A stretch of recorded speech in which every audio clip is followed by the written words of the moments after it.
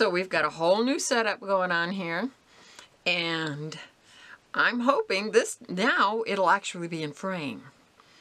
I've got a new camera. My lovely sons bought me an early Mother's Day gift, so I now have a Canon Rebel T7.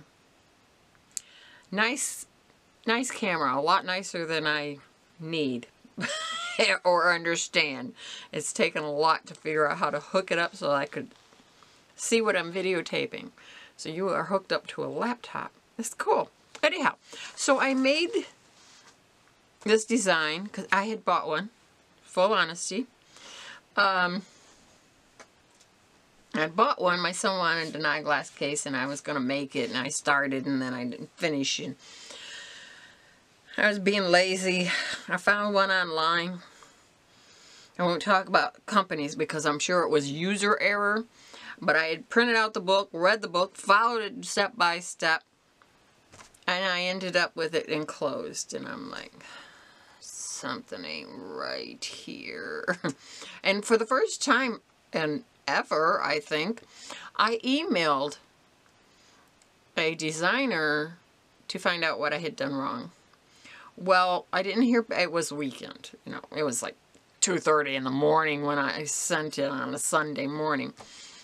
And so Sunday, I just went ahead and I finished my design. I mean, it looks similar to the one I bought because this was what he had wanted. But it is not put together like it. It's actually put together more similarly to another designer's stuff. And I actually had to go back to her stuff for kind of reference, if that makes sense. Because it wasn't, when I was layering them together, I'm like, I'm missing something. I'm missing a step here. What am I doing wrong? So, I've developed a whole book to go with it. And what we're doing today is we are checking, we're going step by step through the book. Oh, yes. I am Vestra Era, and I have had a store on Etsy. I started this particular store in 2008. Only reason I remember that is because I looked it up. Before that, I was DV Designs. I have actually made embroidery designs sporadically for 20 years. I am so hyper particular that they tend to not get done. I've probably got 1,000 designs that I made and never released because there'd be one little thread I didn't like where it was. I would drive myself insane. So I just worked, you know, full-time in a grocery store. It was easier. I tend to be a perfectionist when I'm doing certain things. But anyhow, so last night I set this down and I cut out the fabrics. And I do have two machines that can do embroidery, I should say. I have a Baby Lock Flourish 2 that I just received. I ordered that. I'll even tell you where I got it from. Sewing Machines Plus in California. They were the only people that had one in stock that I found. I'm not saying no one had them. I'm just saying that I found. And when my FOF was in the shop, I couldn't stand it. And I ordered this. And it's not the lowest costing machine you can get, but it's the lowest costing machine with a 6x10 field you can get. And at the time of this video, when I purchased it in April of 2021, it was only $1,500. And they sent me a 10% coupon for 10% off. And I got a thread kit with it. So, and free shipping. I mean, they're practically paying me to buy it. So, I got another embroidery machine. My FOF, I've got a quilt wadded up off to the side on my sewing table that I really need to get put together. I need to quilt it. So the FOF is going to test sew another one of these for the VP3. I can't test sew any other styles, but it was made in PE Design 10, so the Pez is the original files. And then anyone that were to use this, they could always, I used Embrilliance and converted them. So they'll be in there, but if they have problems with that, they can go back to the Pez and convert it themselves if they have software. So I'm trying to cover all bases. Like I said, I tend to be a perfectionist about this stuff. That's why it never gets released. So this is my eyeglass case. And it's nice and simple. There are 2 sizes of fabric you need to cut. A lining, batting, and your outside material, the pretty stuff. So this is the main. I set the book up to literally say main, batting, lining. So it tells you to cut from each fabric batting, cut a 4.5 by a 10.5 and a 4.5 by 8. And obviously they can be a little bigger. So if you've got a scrap that's, you know, got a little lumpy thingy, you don't even have to worry about that because it has to be a minimum of 4.5 inches wide. That is the minimum. I tried it at 4 inches because the eyeglass case finished is 3 inches wide. So I tried 4. No. No. It was too close. And I tried 9.5 inches. And my personal eyeglass case has got a seam on the inside on the bottom because you could just see the bottom edge. You know, these were my testings. And so 10.5 is what I say. Minimum of 10.5 in length, minimum of 8 in length. This is for an 8 by 10, but the back uses an 8 by 10. And the front can be sewn on a 5 by 7. So unfortunately, you do have to have an 8 by 10, but I've been setting up both hoops right in the beginning, and I like that because, you know, now I'm just boom, boom.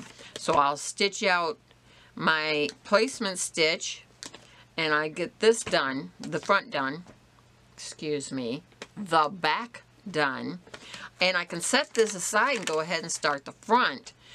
And then in between, I take it out and break it down and fold it and iron it and have it all ready to go.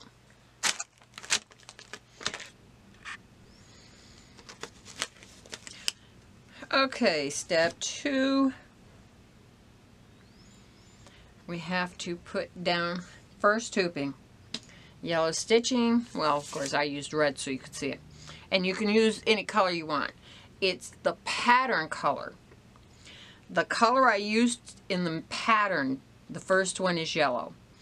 You don't put any fabric down. If you want the snap placement, lay down the batting. I told you I was literally following the book. Sorry if it's irritating. But, you know, to be honest, the only one watching this is my grandson. Hi, Jackson! Love you! Now, if you want the snap placement guide, which I do, because I got one crooked and it drove me nuts, so I'm going to place them now.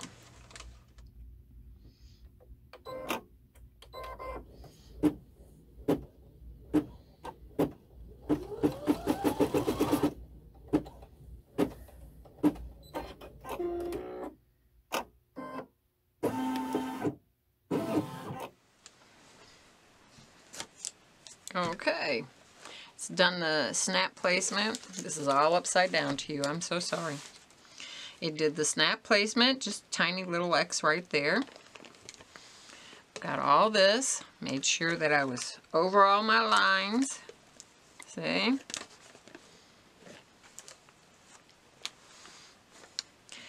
Now I will take my, and I use satin. I know, it's crazy. I'm a crazy lady. It frayed so bad after. I've been trimming and trimming and I almost had to cut another piece. I thought I'm going to give it a shot. Get that laid on there just right. If you are worried about it moving, which satin does a lot of, just put a little tape over the corners. This is the last stitching for this hoop here. Like I said, unfortunately, for the flap part, to have the flap, you have to have the 6x10. Okay, so this is the top, this is the bottom. I put my frayed part at the top because the stitch line's actually going to drop down a little farther up there. I thought I had a little more room for play. And now we're back to the machine. And we will do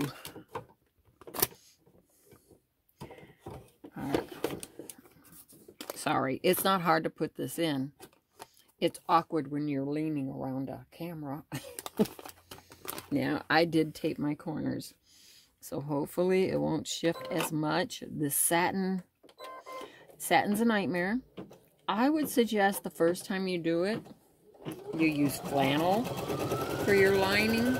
And flannel works great because it's so soft and smooth. But my son actually wanted satin on the inside. So I just kept doing it with satin. It can be a nightmare, but, you know, I'll just keep buying tape. I am using masking tape on this. It has worked great thus far. It's stronger, so it will shred that satin like crazy when I pull it away. But it works out pretty good.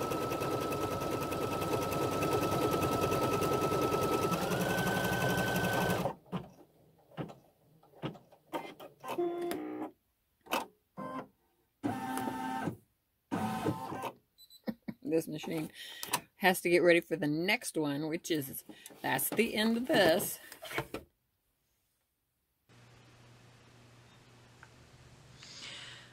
Okay, so our first hooping is done. You can take that out nice and carefully because Crazy Lady uses satin. See, that's what the name, I shouldn't have gone with Eclectic Crafter. I should have gone with Crazy Lady. I call myself that all the time. I just take the whole thing out. Get my little scissors up here. I cut at this point just to cut through those threads because they don't want to let go. We're just going to get this all pulled off. Nice and clean.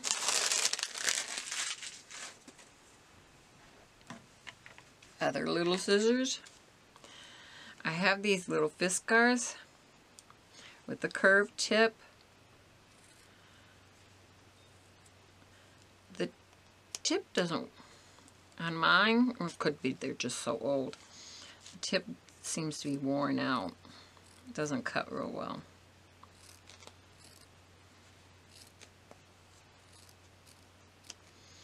Now, you want to cut close. Probably don't have to cut that close. Got a little carried away there.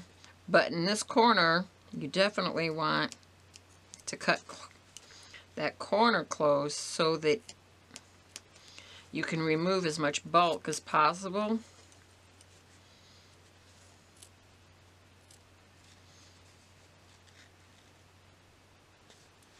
So you can cut that, and then around the curve, of course, you want to cut close so that, because it's going to bunch up.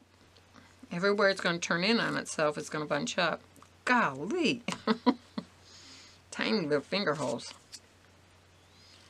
Fat fingers won't fit in there.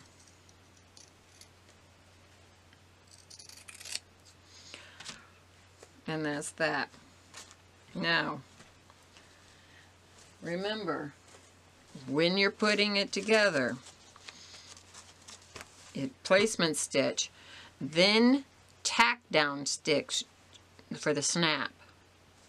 Then you put the top on, and you put this stitch in.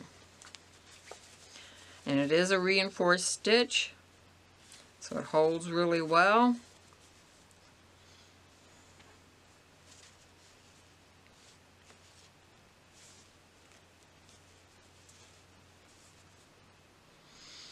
You want these edges to come out flat, so you'll want to push it up and iron it in place.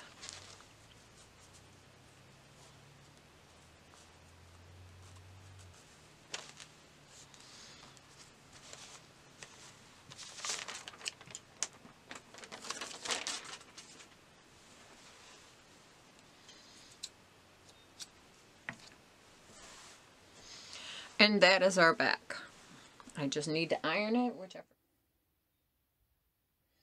Okay, for the second hooping, it's a 5x7 hoop. We will start again with our placement stitch.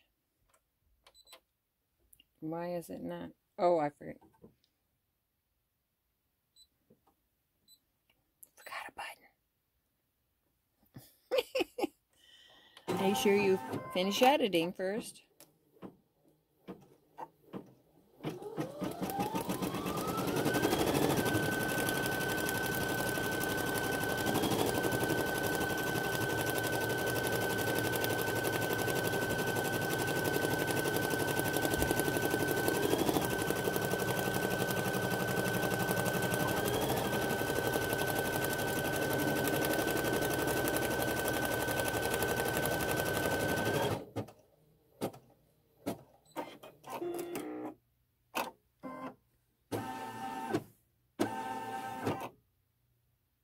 All done. All right. On our second hooping, we've got our placement stitches in, and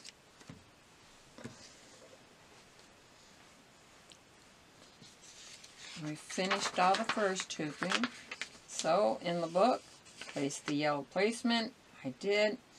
Lay down the front batting, then the main fabric. Front batting and main fabric.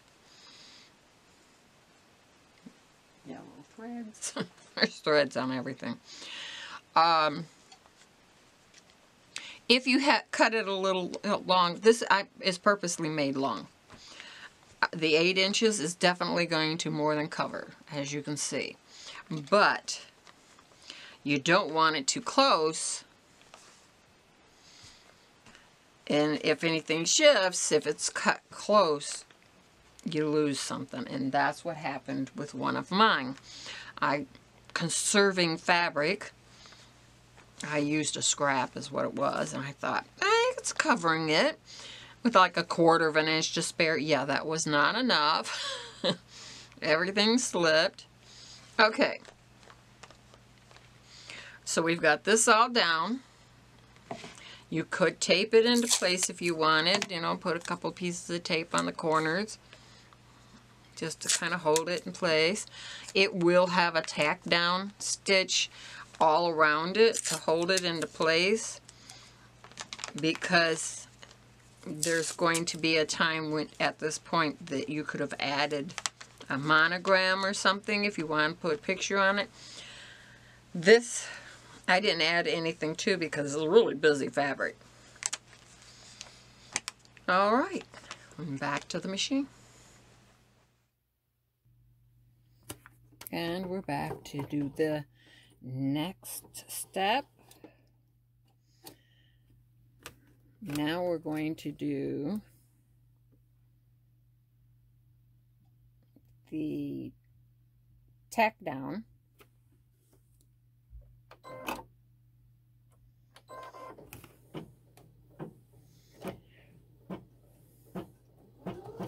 And it is literally the same stitch again. So it gives you your lines again. Those lines are important. You're going to need them.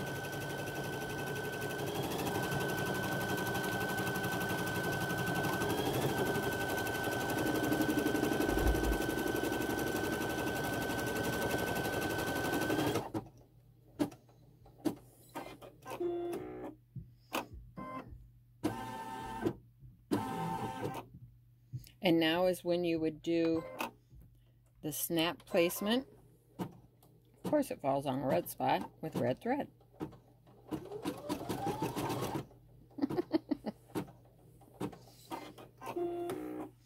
And if you were adding a design to the front, this is where it would be inserted. On most machines, if you don't have software to add it in the software, you would have had to have added it on the machine, and it would be at the end. And so you would have to skip threads to it, and then skip threads back to get to this next part.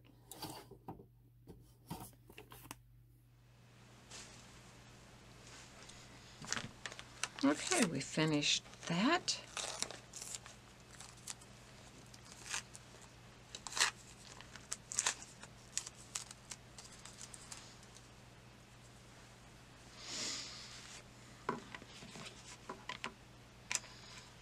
I have a pencil. I know, there it is. Got a piece of cardboard here. I'm going to turn this around and hopefully... Oh, look, I've got a red pencil. That's not going to work. It'll work. Alright, so I'm going to line these up and extend it out.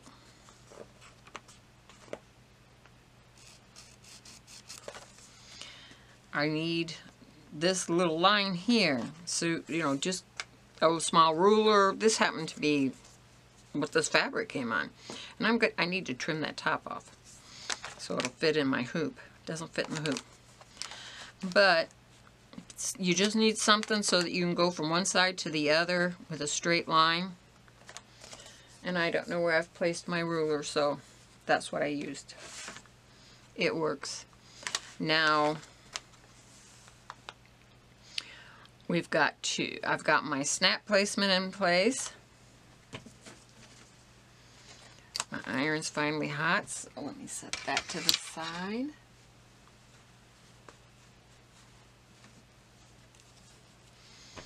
Let's get this placed. Now, satin can be sensitive, so you might not want it on your highest setting, which of course I automatically did. This iron gets so hot that I can use it to do sublimation. Small sublimations are done with this.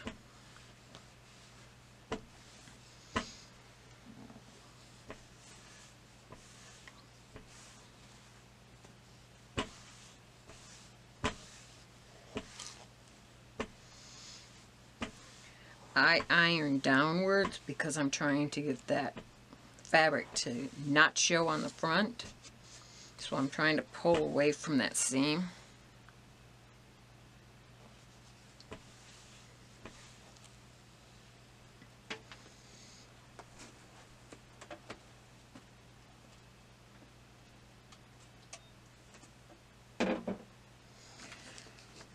Okay, lay down the front batting, blah, blah, blah. Now is the time to add the design or monogram if you want to add nice big words, so you won't forget that that's where you would do it at that point in the hooping. All right, take the back piece. Now we're going to get some tape off first. I can tell you from experience, you really want to make sure this is in there good, because I sewed one into the side seam. So now I take that, and I take this,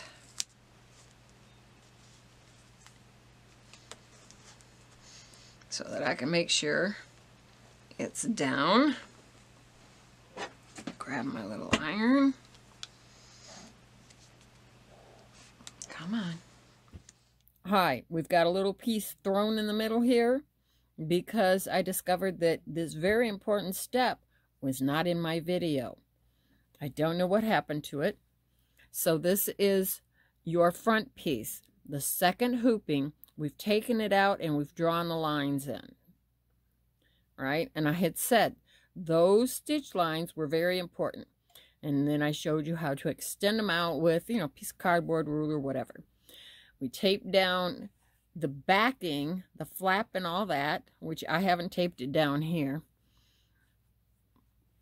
But I really just needed to show you how we're going to line it up. And this is so important. Get this lined up and held into place. It is going to stitch inside of these lines, okay? Inside of that line you're seeing at the top, it's going to stitch just inside of that, so you know that on the outside of that, you're safe.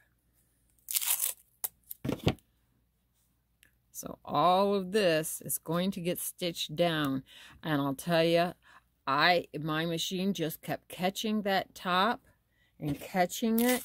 So what I had to do was tape across it. Now it worked for me. My needle went through it no problem. I was able to get all the tape up.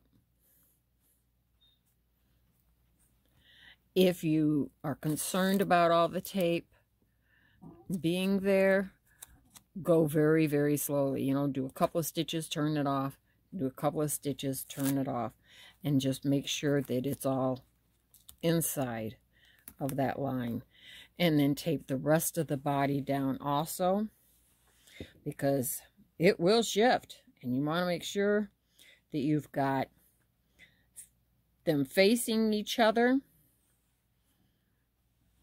This is the next to the last stitching. So then we'll put it in and we'll stitch that. And by that point, we should be back to the original filming where this last final part will go on. Sorry about the little segue. We are ready to enclose the inside, outside of the bag. This is the next to the last step. Get my hook closed.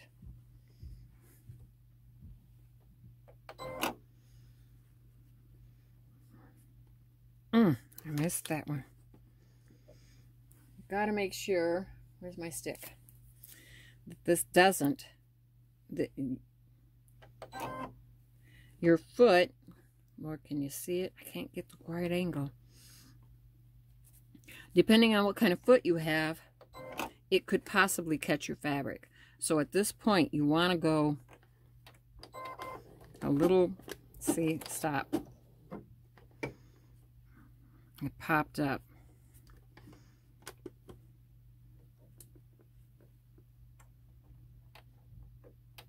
Come on.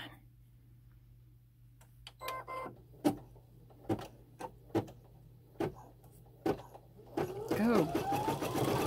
Dang it.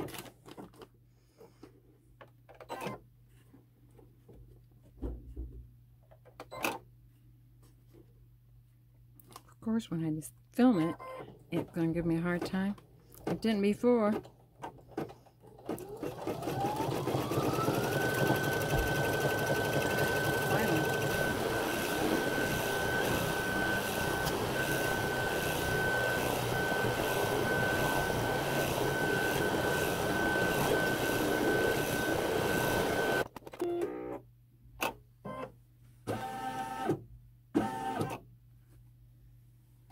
Alright, one last stitching to do, and our bag will be done.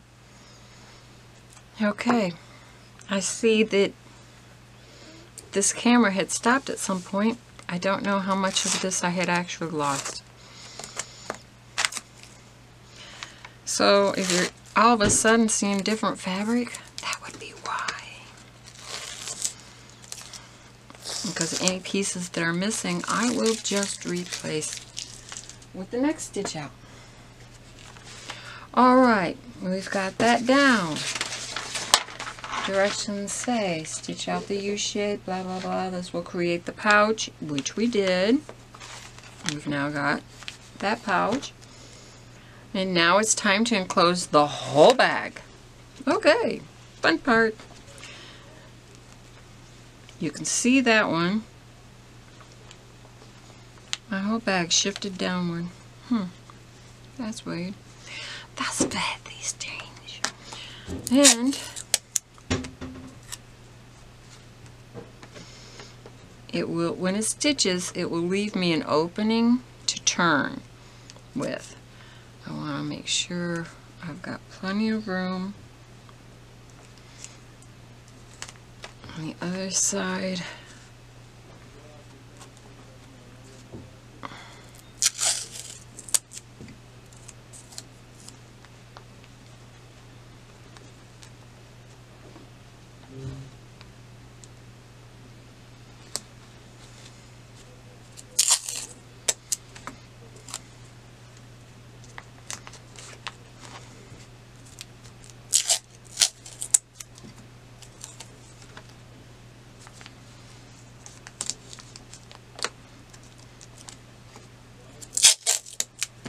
Stay.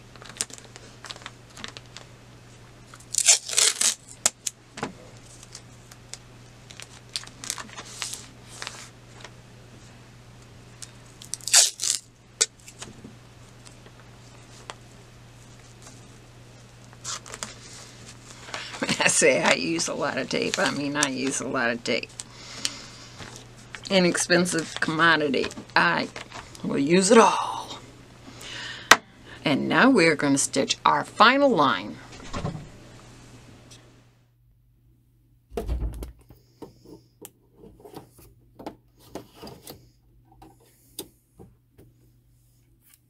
So, a little tip. My son, one of my sons, loves Chinese food. It's always getting takeout. But he does not use chopsticks. So he started giving them to me, and I used them. God, I'm sticking that right in the camera, aren't I? I use them in here to help guide things, to keep my fingers away.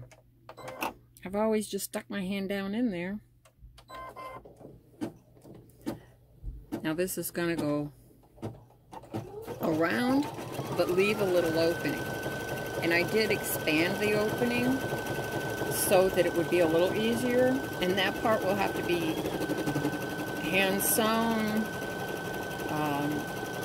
glued, heat and bond, some type of something to get it to close.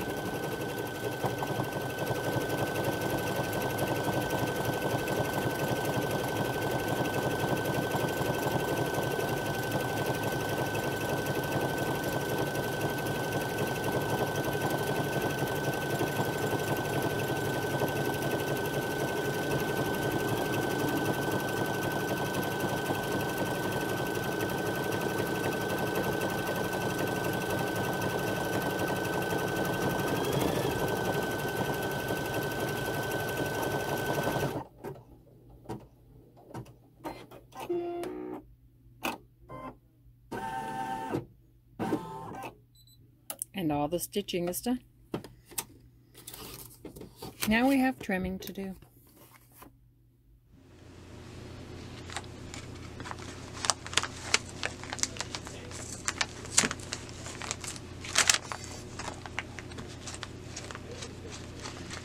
At this point, we're done with our hoops, so get that out of the way.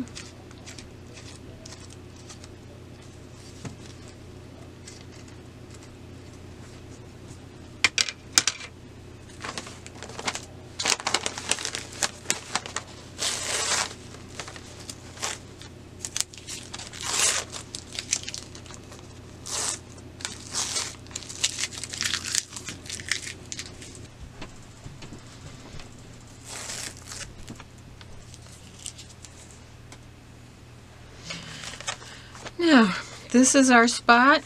Let me get a pen. So this is where the stitches stop. You're going to want to cut just, a hair inside.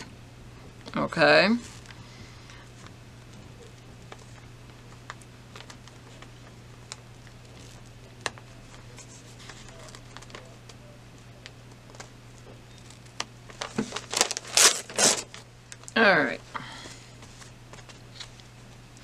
So I've got that trimmed.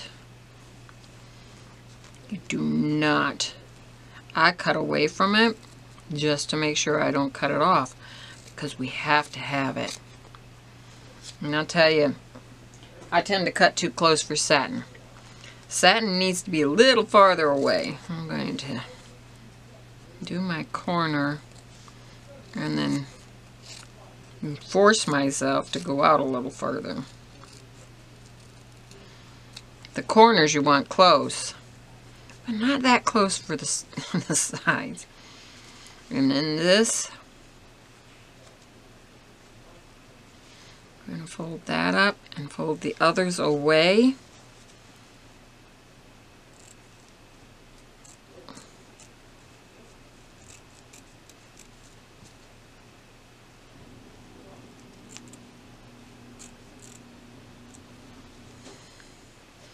And take that batting out. I guess you could leave it in, but it's so bulky, it makes it so difficult for my fingers to stitch it, hold it closed and stitch it. So we'll just do that.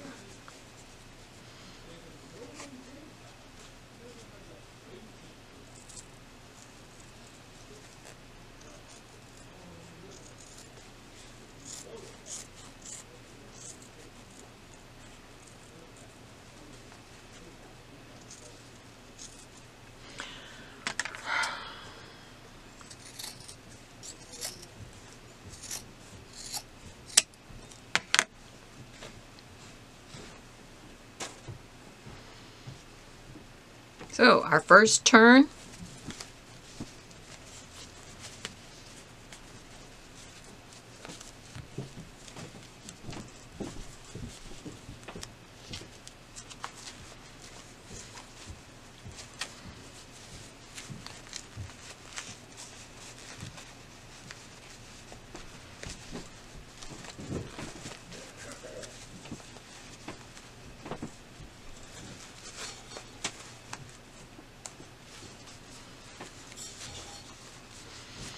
so now you've got a bag like this,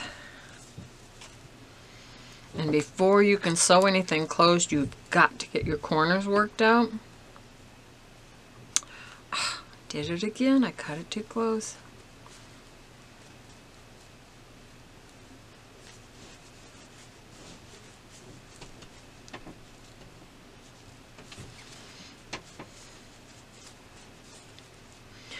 Okay, I'm going to show you my boo-boo so that hopefully you won't make the boo-boo. Remember I said with satin, don't cut it so close and then cut it real close? See, it pulled right out. Now I'm going to fix it. I'm going to hand stitch that, and it'll just be a little taunter, a little tighter inside, because this will all get folded in and ironed into place, and I will have to fold that with a very small piece and stitch it in place. So it is fixable. Almost everything is fixable. If you iron it down, you'll have a better chance of it coming out a little easier for you. I don't have any problem pulling that tape out, you know, reaching in and grabbing it, because it's wide open at the top.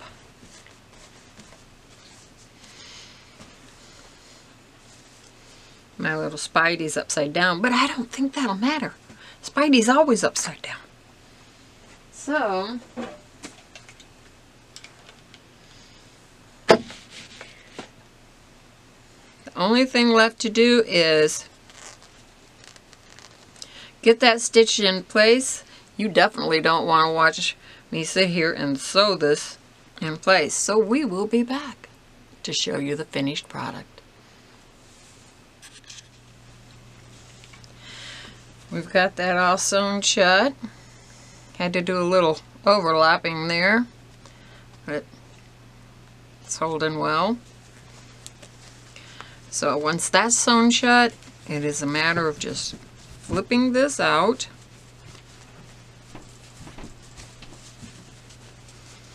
I like to stick my fingers up inside and smooth it out, because I think it makes it a little easier to grab it and push it. But we each have our own way, I guess. Get my little pokey stick.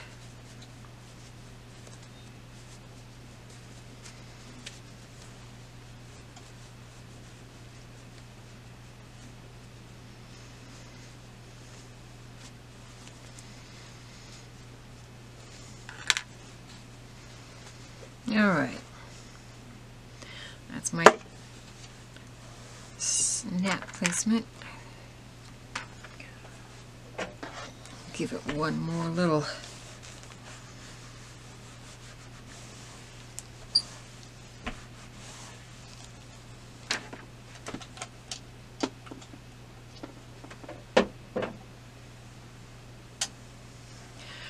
okay. Hard to see, even with my glasses. Red on red. But that is the mark for the snap. And I just take my awl and I poke it through. And I use these little plastic ones because I've got a billion of them. I've got some clear ones that I like on this type of thing. I made my son's out of this fabric, and I used the clear ones. He really loved it because nothing distracted from it, but you wouldn't be able to see it. So on this one, there's a male and a female. This is the female, so any goes here.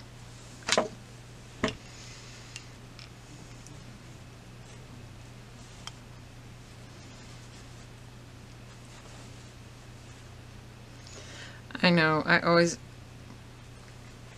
do it twice. And it just flattens that little plastic bit out on the inside. And this wouldn't work for something real heavy duty. You couldn't use it on denim, I imagine. But, you know, I guess your sword depends on what you're using the denim for and what weight.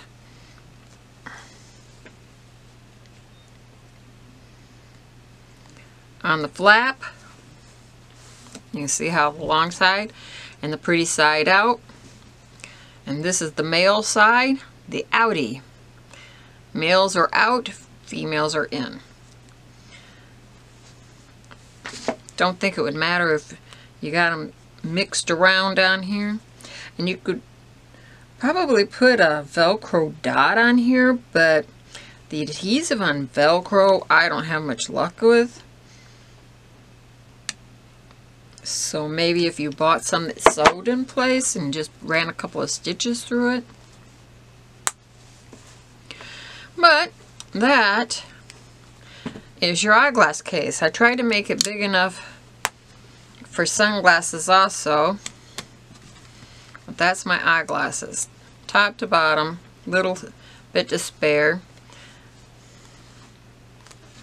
Satin binding. Padded a little bit. I mean, somebody steps on it. If you drop it and somebody steps on it, it's still going to break. But it gives it a little bit of mush. And there's space. So my readers are in here fine. My son's glasses go in fine. One pair of my older son wears these. All his glasses are real hard and stick out real round. He wanted me to convert it to that. I said, nobody's going to want to carry that in their pocket. I don't know what to tell you because it would have had to have been this way. But he has some that aren't as arched out, and they fit in here fine and snap closed. Matter of fact, that's why I changed this flap. I was snapping it down a ½ inch farther. That's why I said if you don't want to stitch those lines so that you put the snap where you want, you can always put it down farther down. But my glasses come to here. Come to where the snap is. With a little bit of a gap right there, I can stick my finger in. I'm not pushing on my glasses to snap it. I can slide my finger in. And I think they turn out great. They're so much fun. I've already made 6. And I'm going to make one more with Minnie Mouse on my fob to test the VP3. So I will have a Minnie Mouse one done up. What's on her feet? Well, isn't that strange? It's on... I don't know. I even fussy cut her a little bit so that there would be one whole Minnie. And we got pink satin to go with that. So I'll be doing that one later to test the pattern out on the other machine. Thank you very much for sticking with me this long period of time. I've been filming all afternoon. And we will see you next week. Bye-bye.